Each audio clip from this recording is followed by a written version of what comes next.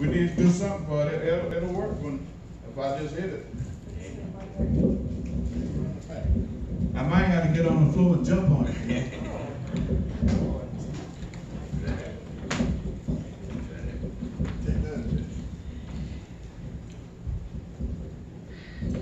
See what this do? Yeah, this is better. Those of you who have your Bible, turn with me to Hebrews, the 2nd chapter.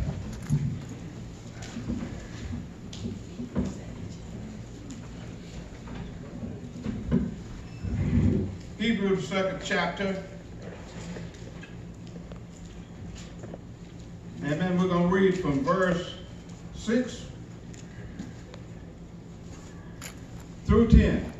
Hebrews, 2nd chapter, Hebrews, verse 6 through 10.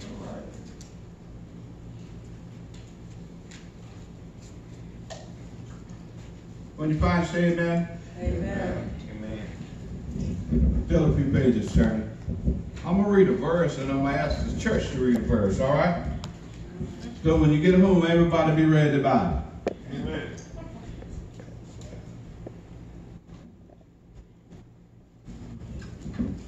All right, we're finna go. Verse 6.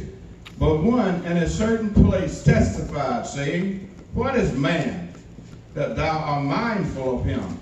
Or the Son of Man, that thou visitest him? Church?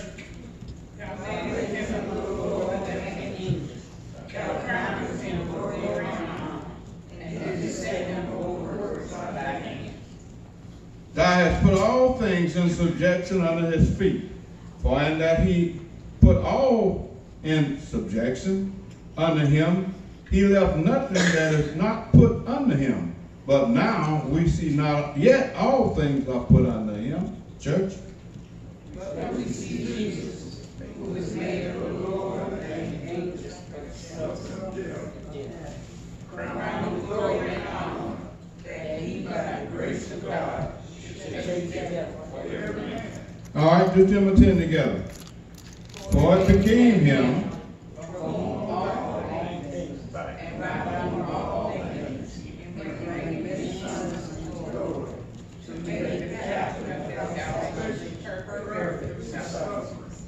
perfect through suffering. We're going to use for just a thought this morning, what is man?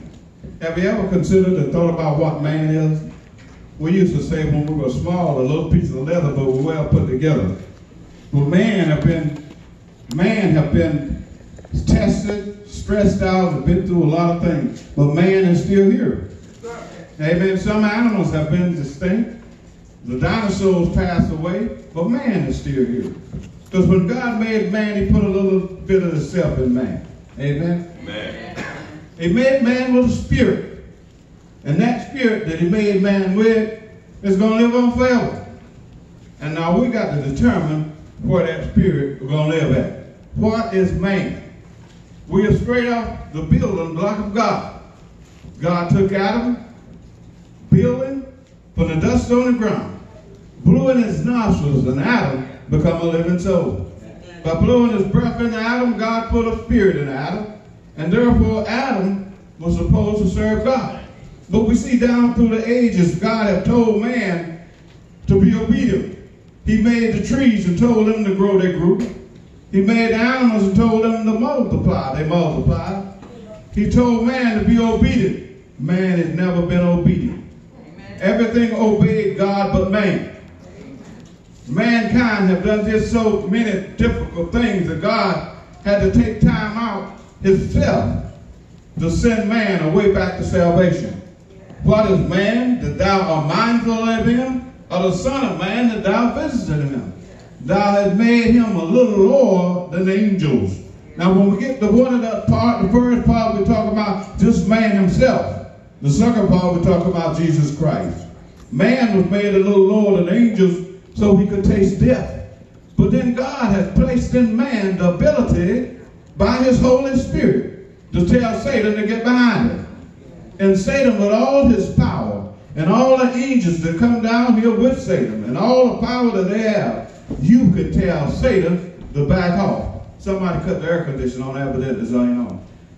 You could tell Satan to back off, and Satan will have to get behind him. He might come back, but he has to get behind you for a little while. Don't you see? I'll wait till they finish.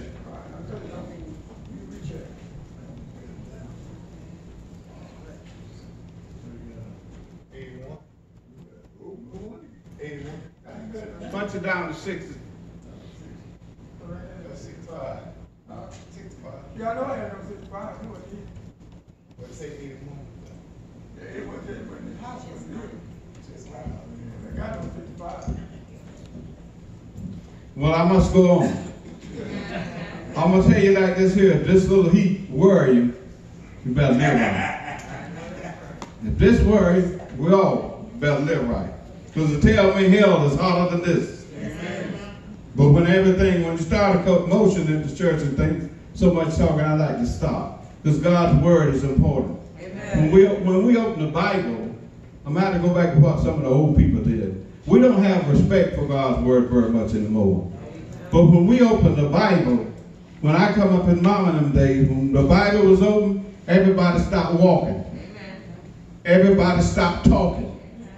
Everybody took their seat and sat down. Amen. Everybody quit eating. Amen. If the child was chewing gum, they make the child take the chewing gum out of his mouth. Right. But now God is word, and in the house, Mama would let nothing be put on top of her Bible. All right.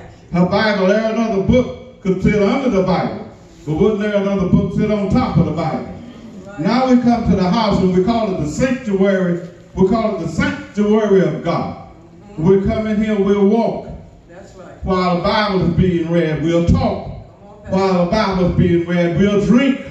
While the Bible is being read, we'll sit back there and have conversation. While the Bible is being read, and then when something happens, we'll say, oh God, have mercy on me. Yes, sir. First thing we need to do is stop and have mercy on ourselves. Amen. And remember that God's word is important. Yes, sir.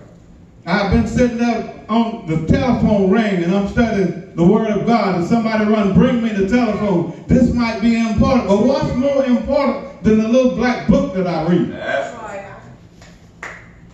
What's happening? See, we got away from the word of God, and we got the church have turned it into a social club. Come on, preach. It's got so now you can come in here, we can eat with our Bible in our lap. We can drink with our Bible in our lap. The telephone ring, we'll go answer it with our Bible in our lap. And then we say, God is going to bless me. My Lord. If I go to hell and I get there and you ain't there, I know the last busload ain't coming. Because one thing you're going to have to do is respect the word of God and respect the Son of God if you go to heaven.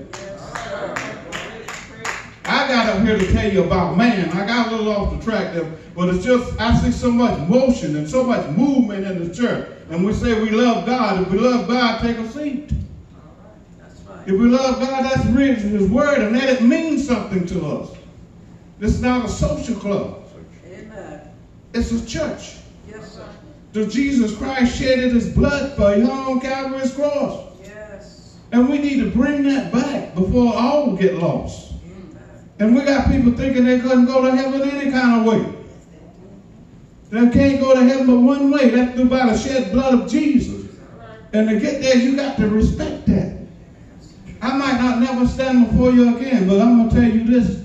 If we don't change, we're in trouble. If we don't make a change and go back, sometimes we have to back up. Sometimes we get so relaxed that we have to back up to the old landmark and start over again. Yes. We say what people have said and what people have done. Whatever they said and what done is not going to get you into heaven. The only way you go in there is by what you say and what you do. Amen. I was going to talk about what is man, that thou art mindful of him. And I want to bring you back that God has made man. He made man. Man wasn't supposed to die, but man sinned in the Garden of Eden. And when man sinned, God had to kill a goat, kill an animal, and put a skin over man's shame for this. And for therefore, we've been dying ever since. But man was made to live forever. Sometimes scientists wonder, why do man die? Die because of the sin that he committed in the garden. But then Jesus Christ came and gave man the power over Satan. Satan had caused all the trouble, but God sent his son Jesus in living flesh to give man the power over Satan. That's right. Now he said, anything you need Satan to get behind you, you can do it in the name of Jesus. You tell Satan to get behind you in Jesus' name, he had to back up. And if you give the devil the word, he'll flee anyway. But you got to give him the word. You can't give him any word. You got to give him the word of God. And if you give him the word of God, he will back up for you. He don't respect your word, but he respects the word of God. Yes. He said, greater is he that's in you than he that's in the world. You have the power over Satan. Amen. But what happened, you just don't know it. I've heard people say, the devil made me do it. The devil don't make you do anything. You do it because you want to do it. You like what the devil is telling you to